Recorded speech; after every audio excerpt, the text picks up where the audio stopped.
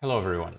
Imagine you have a product like this book that you want to put in front of your potential customers. How do you do that?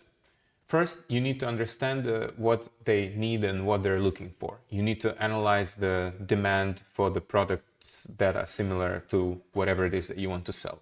In this video, I will show you how you can analyze your customers' demand using a combination of knowledge graphs and AI, so that in the end you have something like this graph that shows you what are the main search terms that people use when they search for your product, what are the combinations of these search terms so that you can better understand how they're used in context, and how you can also use the AI with a combination of knowledge graphs to understand the main topics that people think about when they think about your product. So that in the end you can generate a much better description of your product. You can also get it to the top of search engine or Amazon rankings, and that you can actually reach the customers who might be interested in your product, even if it was not the cohort that you were thinking about in the first place when you created it. So keep watching if you want to learn how it works.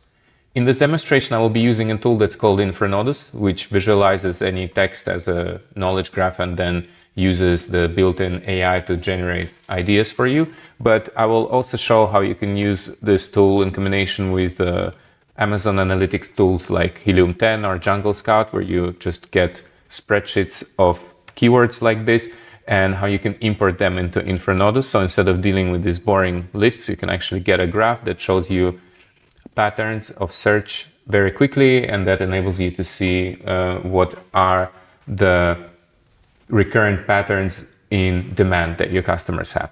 So first of all, you need to import some data. You will go to the apps section of InfraNodus and add some ideas here. So as my book is about conversations, by the way, this book is something we wrote together with my friend, and it's published in a small publishing house in Berlin, and we want to sell it on Amazon. So it's a real use case where we need to think how to promote it better. It's called The Conversation Book, and it consists of 40 questions that propose hypothetical scenarios in life.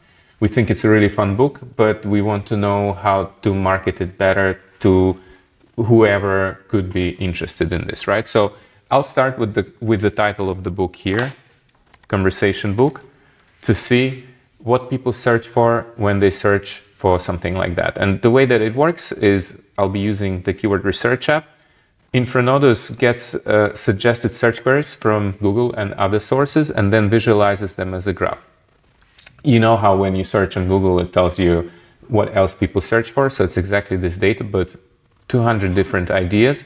And the main terms conversation book are removed from the graph because otherwise they would take too much space. So InfraNodus is hiding them for you to show the context around this query. And it gives you a really clear idea very quickly of what people search for when they look for something like this. So here I see that they're looking for English practice. The nodes that are bigger are more influential, and if they have the same color, it means they're used in the same context, and they will also be closer to each other on the graph. So as we humans are very good in detecting patterns, this visual representation is very useful because it lets you show quickly the most important stuff. Unlike spreadsheet tables like this used by other tools where you just have to look through and find some consistent results. I mean, it's pretty difficult, you know, you have to kind of read through them manually. Here, you see directly visually what are the most interesting potential keywords to add to your original one. So here I see that, for example, people are searching a lot for English practice when they search for conversation books. If I click on those two terms, I can go here and see what are the search terms and search phrases used with these search terms, right? So I see here English speaking practice, English practice conversation book.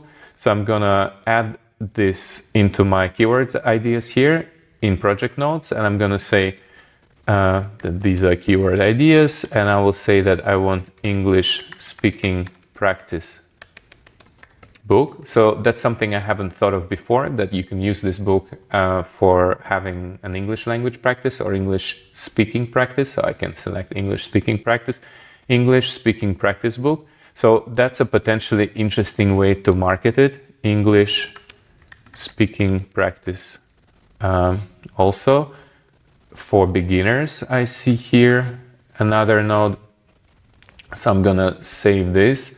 move on and see what other things exist out here. So one way to do that in InfraNodus is once you get to the parts that you understand, you can actually remove the layer of most influential nodes with one click by clicking this button here.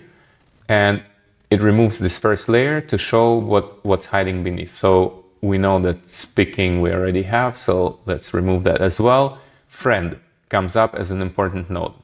So I will click on friend and see what else is used here. Conversation with friends, how to start conversation with friends. Okay, so this is great because this is something that I should emphasize in the description to this product, is that it's good for having conversation with friends. So that's something I'm gonna add. And also start a conversation with friends, and also conversations to make friends, because this is something I see in these recurrent patterns, right? So also here I have one on topics. And by the way, if I want to see how it connects to my original search, I can get this word back into the graph. So I will click here on conversation. It's going to back into the graph. And if I click on conversation topic, I see what people search for when they search for the topic and conversation, topic of conversation book. So that's also something that people search for,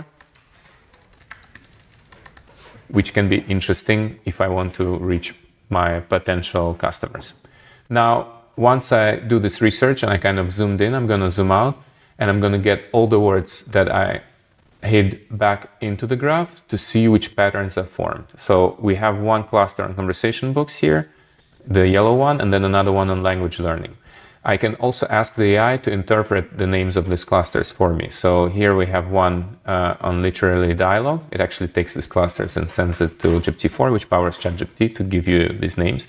And then one on language mastery and one on digital resources. So, okay, let's actually remove the conversation book and see how the topics change so they become a bit more specific.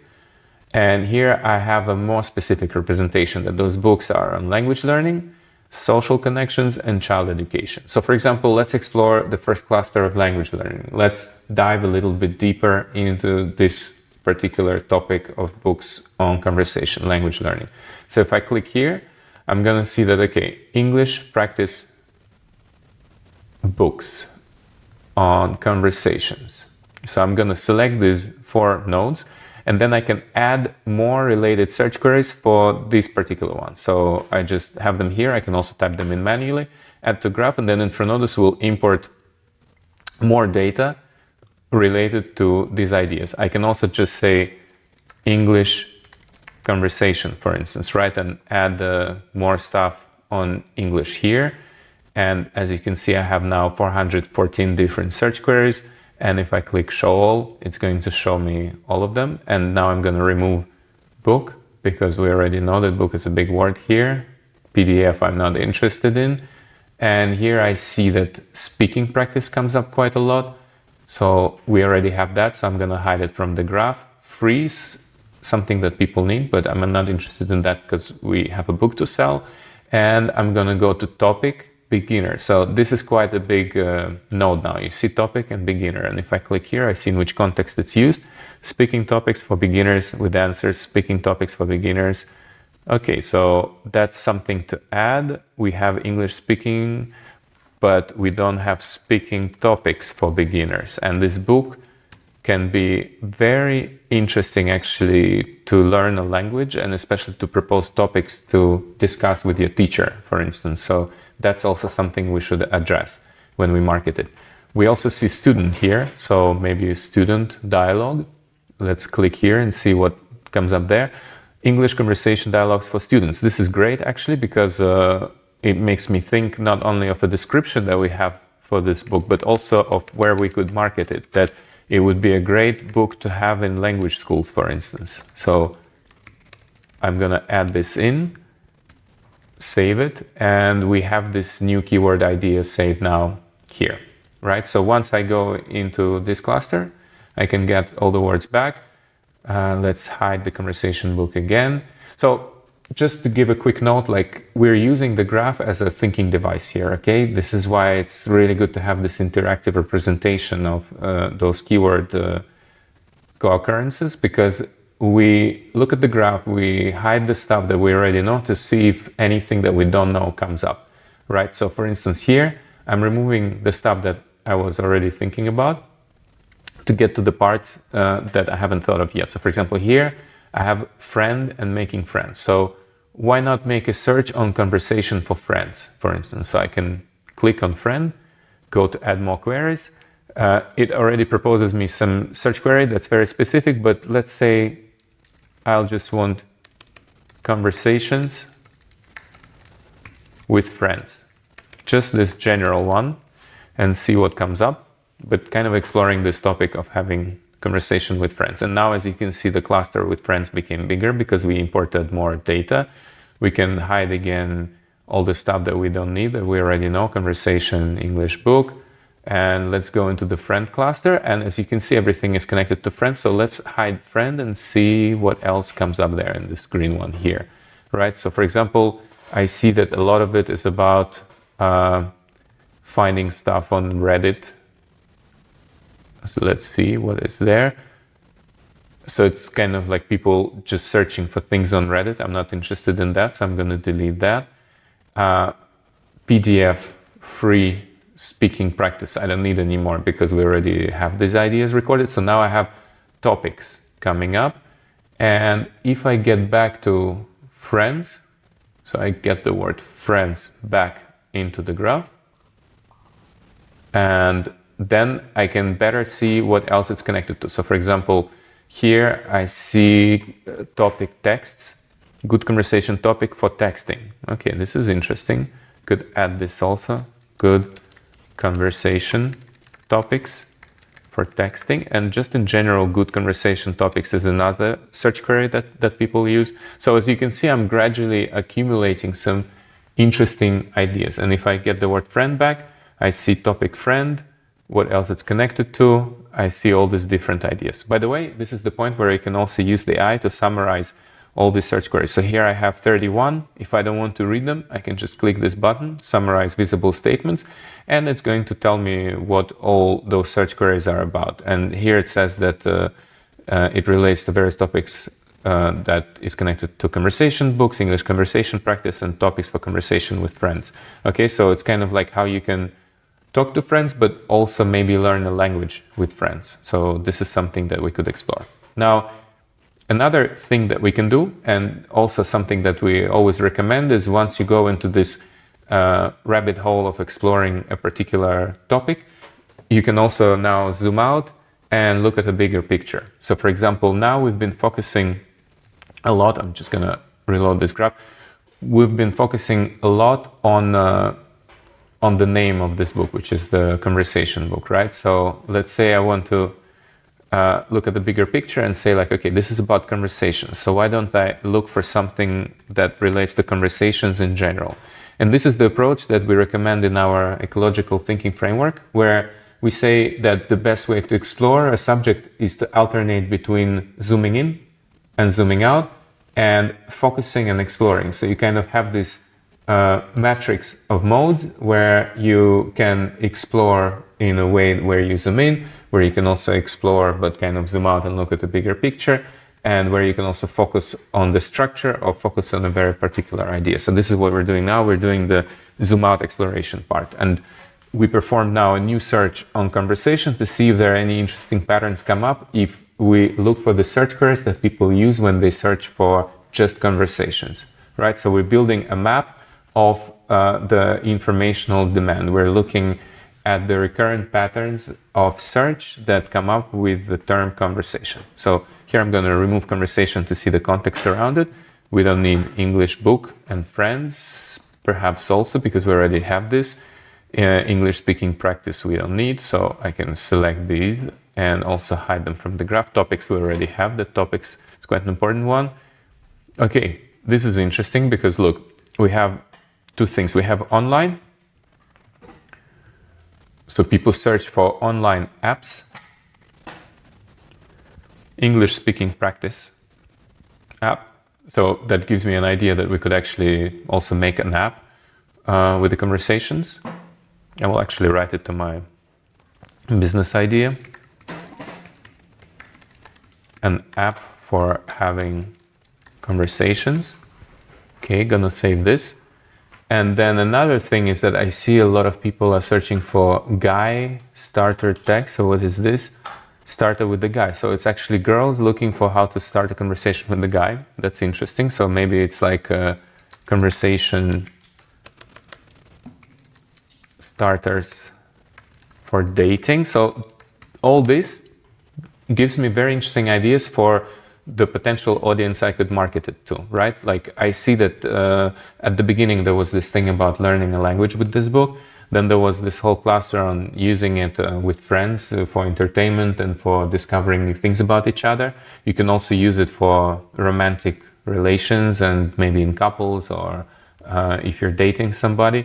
And then also I have this business idea where it's proposing me to think that maybe it could be like an app that I could develop based on this approach, right?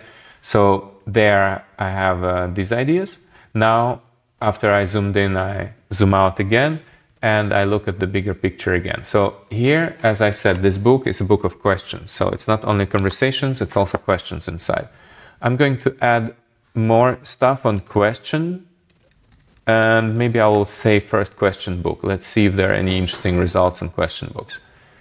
Okay, so let's hide the most visible terms from the graph and see if something interesting comes up. I do a few iterations here.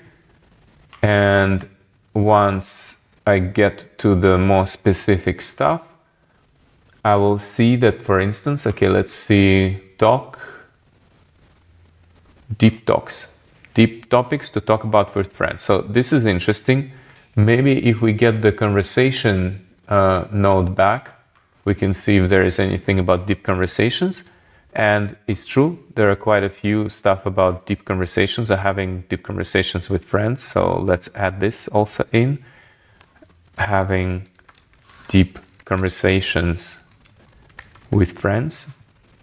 And as you can see, of course, this can become really subjective because you're looking at the graph and you're discovering things that are relevant to you. But as I'm the author of this book, I think it's also very important for me to sort of show, to find the kind of like words it's connected to that also relate to my interests when I was creating this project.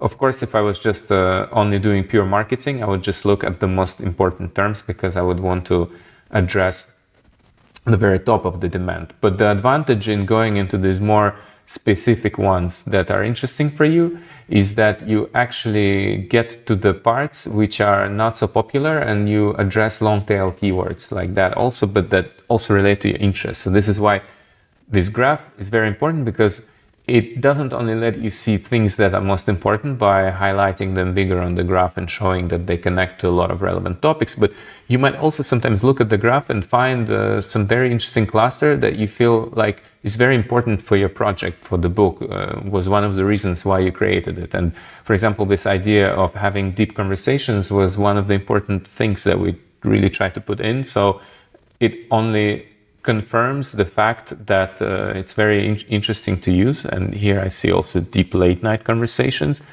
And this is great because it gives me some kind of confirmation that that people might be interested in this particular aspect as well.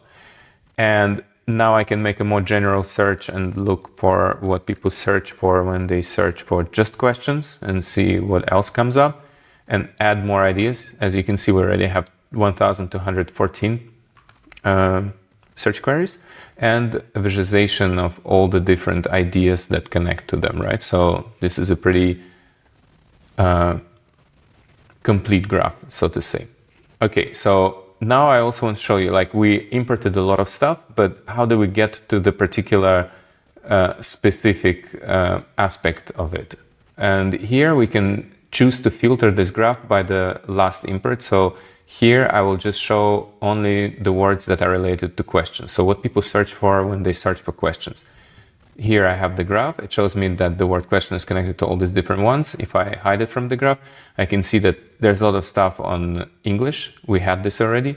Friends and having deep conversations with friends. This is also something we already wrote down. So I'm gonna remove these two because these are the biggest nodes and see what else comes up. Romantically, deep interview, general knowledge. Okay, boyfriend. So there's something about relationships that we also probably should add. So also having deep conversations in relationships. And then continue adding more and more ideas as we go along to find if there's something interesting that comes up. If, for example, I would like to filter the results by the conversation, so there was another search query, I just click here, and then it only filters the stuff by the conversation. If I want to see both with the questions and conversations, I hold Shift, and then I click on the other one, and I can see them both at the same time, actually. So as you can see, you can also do it like that. But now I'll just look at the conversation and see what else we have that is connected to conversation. So these are, as you remember, these are the patterns of search that people tend to do when they search for conversations, right? And this enables us to see what is the picture of demand around this topic. So for example, here again, we have conversation topics, dialogues. For students, we already have this written down. Let's see if there is anything else. Let's remove PDF topic, see if anything else comes up. Funny, conversation starter, deep. Okay. There's something about apps, which is quite interesting. So sort of a lonely cluster, but also a big one on online. So let's see online. What is connected to online? Conversation chat online. So for example, this can be also an interesting product idea, or app, conversation apps. So that could be also something for us to explore. It could be a new product idea, actually. Conversation app. I will add it here. We already had it, but this is just a confirmation that it can be an interesting subject. In fact, let's try to sort of look into this in a little bit more detail and say if there is conversation app and see what exists on this topic out there. And we filter by the last import to see what comes up. So again, English comes a lot. So it's mainly used for language practice, but also the word question comes up a lot. So why is that? Daily conversation in English for speaking questions. Okay, so this is kind of like an app where people are looking for the questions that they can use to have a conversation, which is a great confirmation that this app could be a very interesting use case for those who learn a language. So for example, this book could be converted into an app that would allow people to interact with each other, right? So you kind of go through this process, and once you're finished, you can click Show All, visualize the whole graph, get all the words that are hidden back into the graph, and then what you can do is to use the built-in AI to interpret these clusters once again to see if there is anything interesting that comes up. So for example, here we have a cluster on entertainment talk. So this is kind of like using the idea of conversations for entertaining one another. Then we have literally fun. So this is kind of like how you can also play with the book. And by the way, an interesting aspect here is that we have game that is coming up. So for example, in this zooming out process, I can see that there is a whole cluster on games, conversation games. So let's actually click this and add some more ideas inside. This is the advantage of looking at the bigger picture, because you see some things that you haven't noticed before, right? So when I click on the conversation game now, and let's say I want to hide everything else because I want to discover what was related to just the conversation game, I see that it's something that people look for a lot, actually, when they search for card games. And if I click here, I can also see the number of searches that were performed. And here it shows 100 to 1000. Conversation card game. That's a pretty good number of searches because it's not the most popular one, which means you will have lower competition. But it's also not too little, which means you will have some audience for that. So I will also write this into my project ideas. Conversation game and conversation card game, which is something how this book could be actually further developed, right? So as you go through these iterations, you will also see that it's connected a lot to the idea of playing with friends, having deep conversations, using those card games. So this is why the patterns are so important, because I see that when people are searching for conversation card games, they're also searching for deep conversations, right? So then it gives me a very clear idea that, okay, this is something really interesting to do. Deep conversation card game is a good topic to target. Deep conversation card game. Gonna add this into my business ideas because that's not yet part of the product. This is how I would develop it further. And then basically you would just do the same iterations over and over again until you feel like you have enough to work with. And once you do that, you will visualize the whole graph. And you can also do one more thing, which is really, really interesting for generating product ideas or seeing how you can address this map of customer demand in a very interesting way, because what you're seeing right now is basically what people search for when they search for conversation books, question books, and anything related to it. So it's like a map of their interest. And these are the clusters of words that they tend to use. So we have something about social connections, literary insights, language mastery, and elegant education. So something about education. Okay. One thing that InfraNodus can do, which is very interesting, is that it can show you what's missing in this graph. So how you could connect those clusters in an interesting way to generate new ideas. Here you will go to Analytics panel and missing content, and then you click on Highlight and Network, and then it shows you the topics that could be better connected but are not. And usually it's great to try to connect things that are kind of like at the different parts of the graph. So, for instance, here we have one on literary insights and language mastery. So we can think of a connection between how to learn a language, but also how to generate some interesting ideas, and maybe combining both in our product, because we see that people are interested both in language mastery and in having some sorts of insights. So why don't we market the product in a way that combines those two ideas together? And here, as you can see, I'm generating an idea just looking at the graph, but I can also click AI insight question, and then this gap will be sent to the built-in AI to generate an interesting idea that can be used to develop this product further. So for example, here it's talking about an app that could help individuals fluently communicate, but also incorporate some inspirational ideas and deep questions to also give them a very good experience of learning the language, right? So I'm going to save this because it's a really great product idea for me. And just to explain how that works, so first, to save, you need to click here. But to say how it works is basically this approach that you have these clusters of nodes which are used in the same context when the customers are searching for this product, right?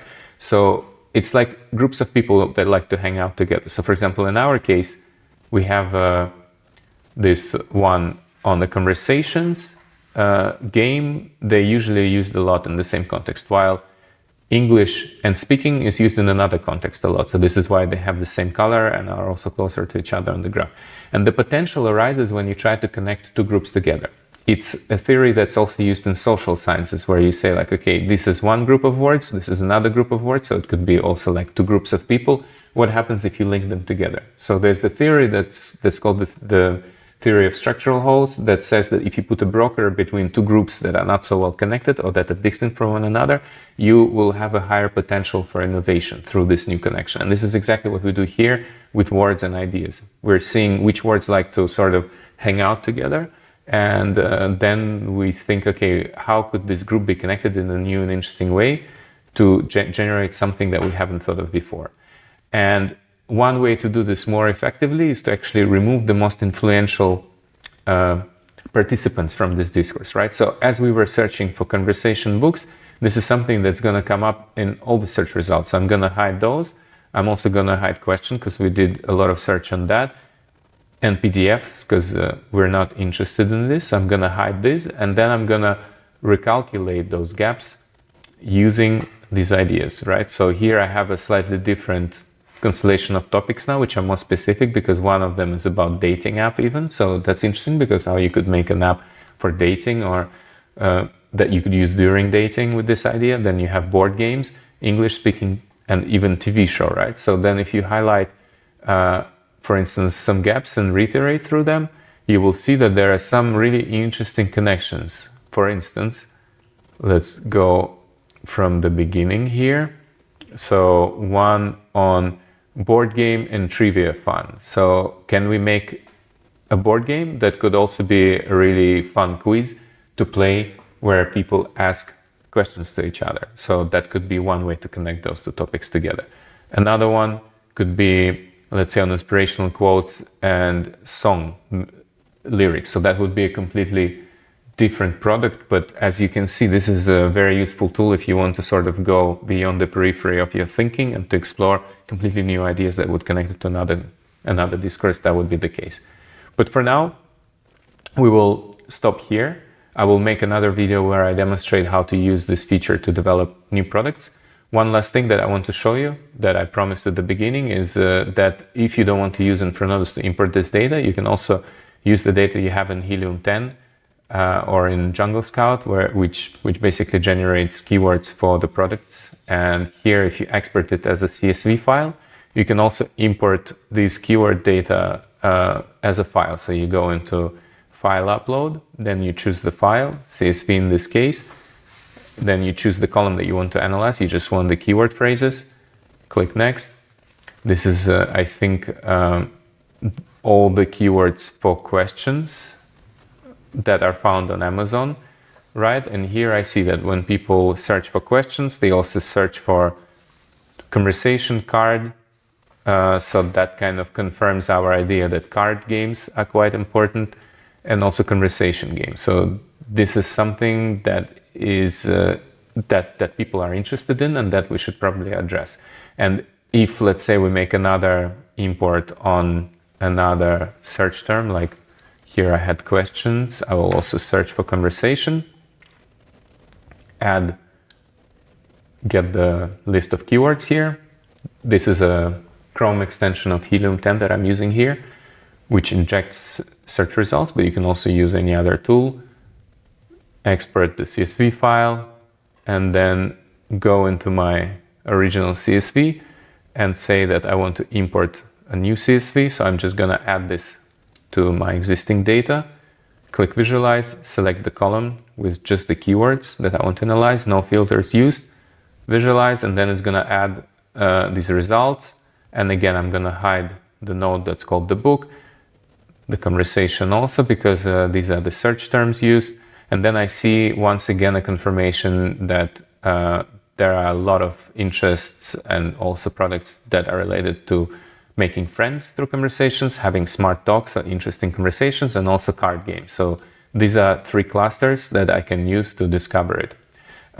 Much sparser graph, so less specifics than we had in the original analysis, but it's good to use this as a confirmation of your hypothesis. So for example, here I can see that that according to their data, this social aspect of the book and the card game is something that comes up quite a lot. So I'm probably going to focus on that.